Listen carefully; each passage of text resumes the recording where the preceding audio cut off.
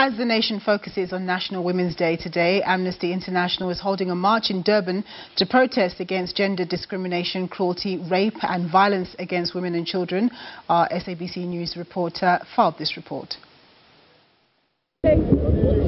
Thank you very much. You are here at the Durban North Beach where the Amnesty International Durban is out today to distribute pamphlets and educate the public on the best possible response to matters of abuse and gender-based violence. And this is to commemorate Women's Day. As you know, that today is Women's Day. But I'm joined with me, the Deputy Chair of Amnesty International Durban, Coral Vincent, is going to tell us more.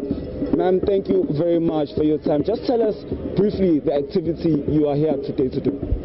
Amnesty International Durban always marks Women's Day every year, and in 2019 we decided to do something about gender-based violence, and so we met here and we handed out some leaflets. And then because of lockdown we didn't do anything in 2020, so 2021 we decided to redo our little flyer, and so we've made several flyers which have contained helpful information to assist people who've been abused.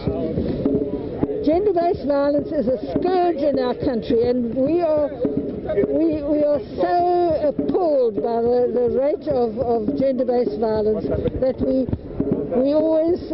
concerned about it and we wish to do something about it. So that's why we're meeting today and handing out our flyers.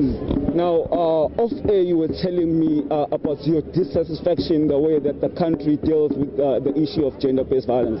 Yes.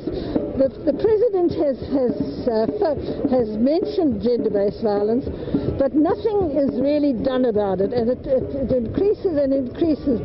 And at this very moment, although the Bongani Gema has appointed a board to look at the backlog in DNA testing, they've only met once since 2020. And the backlog is 1.2 million samples, and that's a disgrace.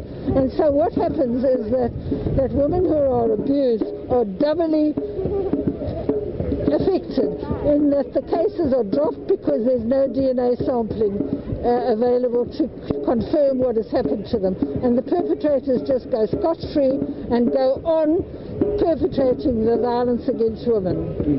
Now, we know that Women's Day is commemorated nationally. We hope that the President will later in the day give a message. What do you hope will be in his message when it comes to issues of abuse and gender-based violence? Well, I don't think that we commemorate this day. We mark it. It is not a day that we celebrate.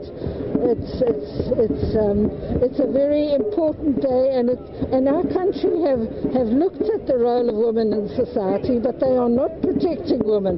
And I think that he has to put in place some definite measures and implement them so that women are protected in a better way. And also the police stations and the district surgeon's offices are not suitable places to interview women who've been abused. They're shocked, and to have to come into a cold,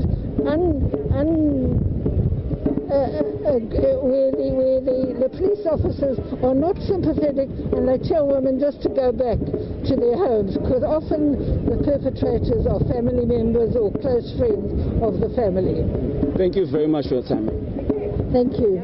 Well, that was Coral Vincent, the chair of Amnesty International Durban, telling us their dissatisfaction when it comes to how the country deals with the issues of gender-based violence. She was also mentioning the backlog that she says is in the different police stations. But for now, let's take it back to you in studio.